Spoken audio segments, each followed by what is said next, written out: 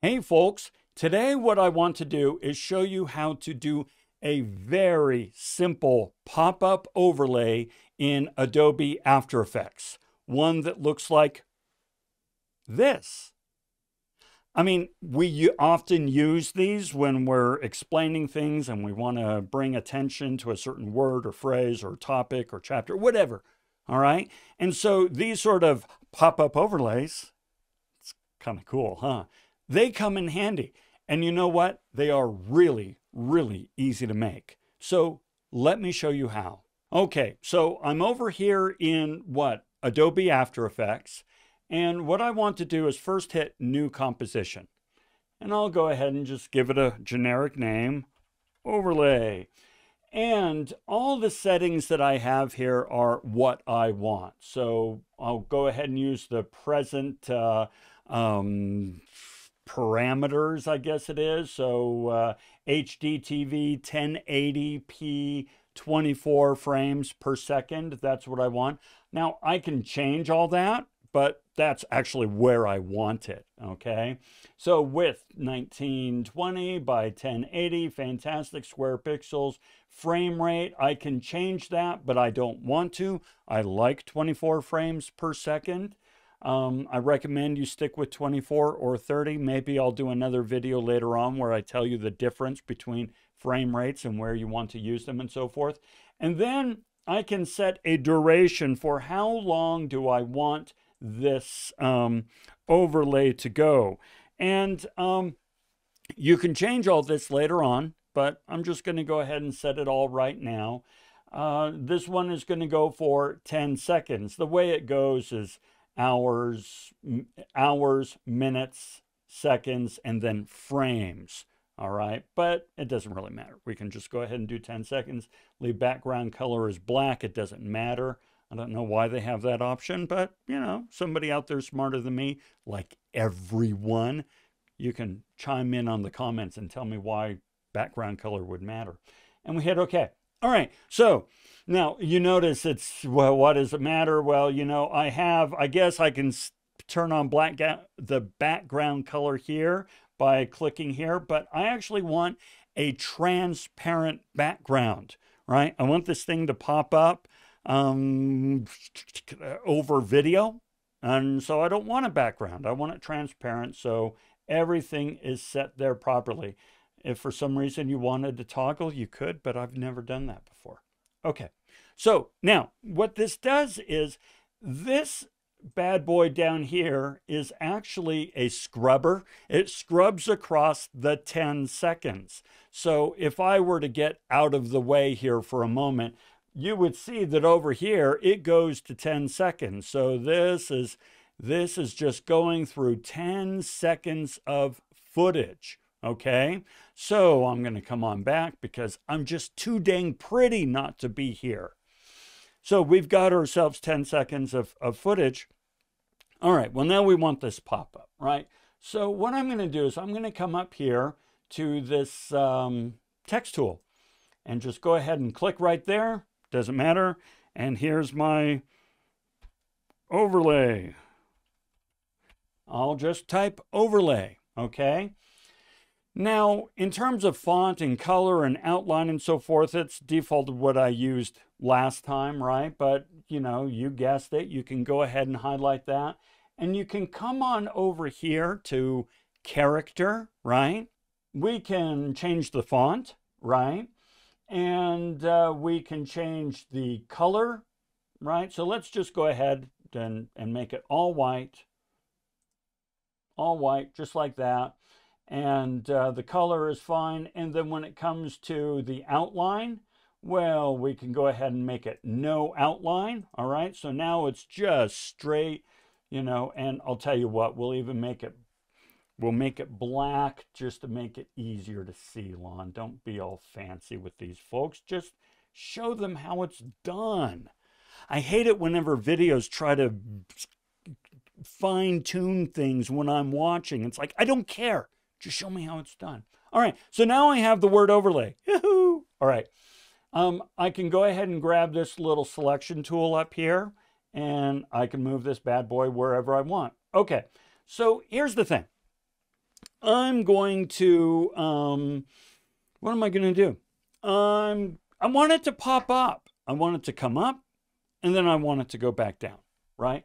Right now, this overlay, this red thing down here, this red bar, this represents where overlay shows up, this text, right? So for example, if I were to drag this over to say like 12 frames and then move the scrubber over, it's gone. Well, that's because that particular layer isn't there, right? And I could do the same thing over here. So I could say, oh, it appeared. Oh, it disappeared. It appeared. It disappeared, right? And if I hit the space bar, right, that plays it. Oh, it appeared. That's fantastic. And I'm not going to wait 10 seconds for it to disappear. You get it. Okay. But I don't want it to just simply appear. I want it to come up. All right. So what are we going to do? Well, I have that more or less centered. I'm not going to worry about that. I want to come here and I want to talk about the positioning of this overlay, right? Now, well, check this out. If you click this little caret over here, you can see all the ways you can transform, make this text field do things, right? We anchor point, position, scale, rotation, opacity, all kinds of stuff, right? And I'll show you that stuff later on. But right now, all I care about is position. All right. Now, I could go ahead and just start working with position with all these others here, but I don't like having all this in the way. So what I'm going to do is I'm going to make that go away. And then I am just going to hit the letter P. And now position is the only one that shows up. Kind of nice. All right. So I say, okay, well, this is where I want my overlay, where I want that text to be, right? When it comes up, I want it to be there. So I'm going to go ahead and hit this little stopwatch here. And all of a sudden, right there, you see that little blue diamond? That's a keyframe. I knew once why it's called a keyframe. I don't know anymore why it's called a keyframe. It's called a keyframe. All right. So that just simply says, hey, at that position, it's going to take that place. Well, now hold on, it's still there either way. Well, that's because we need to go earlier and we need to put in a new keyframe when it's down below. So I'm going to take this, I'm going to hold down the shift key so that it doesn't move sideways back and forth. It just goes down, right? And then you see it just created another keyframe there because I had moved the scrubber over to where I wanted it. Now check this out. When I hit play, it comes up. Not bad, right? Now, let's say that we say, hey, you know what? That's kind of slow. I want it to really pop up. All right, well, that's easy enough. We just put the keyframes closer to each other. That means less time passes, and yet it takes the same distance, right? Ergo, it goes faster. That's not bad, right? Overlay. Okay. So now what I can do, I want it to come back down, right? Well, there's a couple ways I can do that. I'm going to show you the slow way, and then I'm going to show you the fast way. All right, slow way is I want it to go back down right about here at 6 seconds. So I take my scrubber over there, and I hit this little diamond right here to say, hey, put in a new keyframe. Now, since this keyframe and that keyframe are the same position, that just means that in between these two keyframes in here, it doesn't move. Because these two keyframes are saying, hey, during this time, don't move. Okay. So then, well, what I can do is I can move it on over, right? And I can go ahead and grab it, hold down the shift key so that it doesn't go back and forth, move it down. It created a new keyframe. And now, lo and behold, it disappears, right? So it's like up and yay, okay, overlay, fantastic, woo! And then bye-bye. All right. Now I told you, oh, and check that out. I was in the way, so I'm going to move that over a little bit. Sorry about that. I was in the way. Okay. Now that's one way you can do it. But now I'm going to show you another way that I super like. All right. So I'm going to delete these. What I'm going to do is I am going to copy these. So I go ahead and select these. Remember, this is the one that said come up. And this is the one that says where it is. I am going to copy these two. So I'm just going to go ahead and do Control C for copy over here. And then over here, I am going to do Control V and paste. I'm on a PC, so it's Control V. But you're like, well, no, hold on. That doesn't work because now it starts to move down and then it gets all weird. Check this out. We want to reverse the keyframes. Now you can do it manually, or you can go ahead and toggle, do keyframe assistant, and time reverse keyframes. Boom.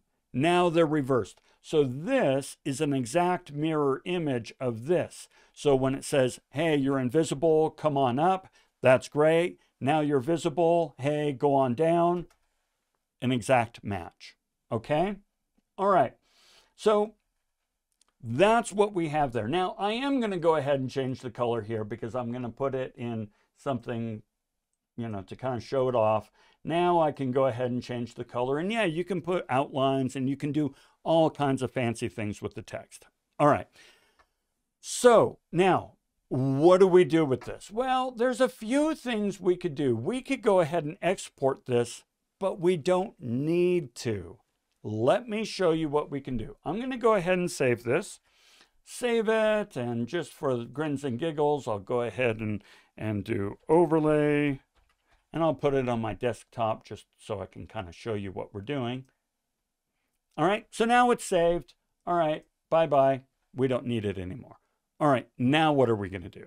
Well, now what we're going to do is we're going to come over here to Premiere Pro, Adobe Premiere Pro, all right? And I have this video that I'm working on. I'm going to go ahead and drag the footage on over here and then drag it here. There's another video where I've shown how to do this, right? I'll put it in the description below if you've never done it before. So now here's this video, right? And I have yet to edit the video, but that's fine.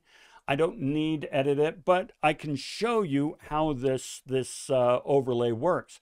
I'm going to go ahead and drag the overlay that I just created over here. And then it's going to say, well, now what composition do you want? Oh, well, I want this composition called overlay. Remember, we named it overlay. I should have done two different names so that'd be more clear, but the composition is there. So I get, okay. So now I have this composition here and I can just drag this on over this, this footage here, right? So if I make this a little bigger, right? I held down the Alt key and then scrolled with the mouse to do that. Now, when I hit play, we can, okay, it's going along. Well, what happens when it gets to this? Well, there's our overlay. It pops on up, it says hello, and then it disappears, okay? Now, here's the thing. So that's all it is.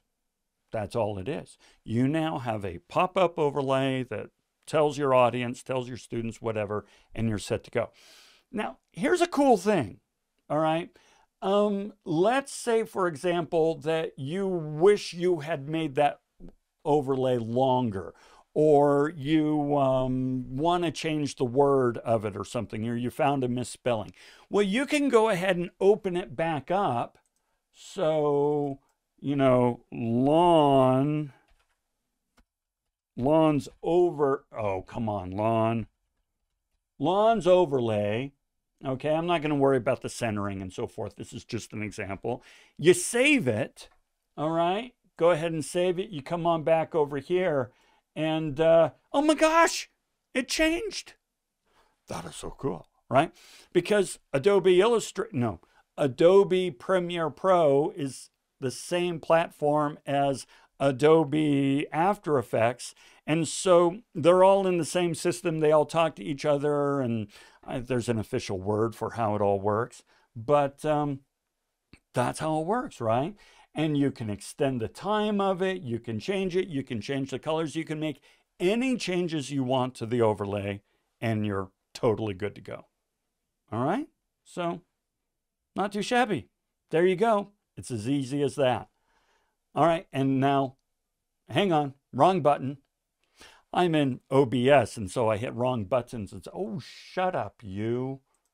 My video over there is still going. Anyway, thanks for joining me, and have fun with this, and we'll talk again soon.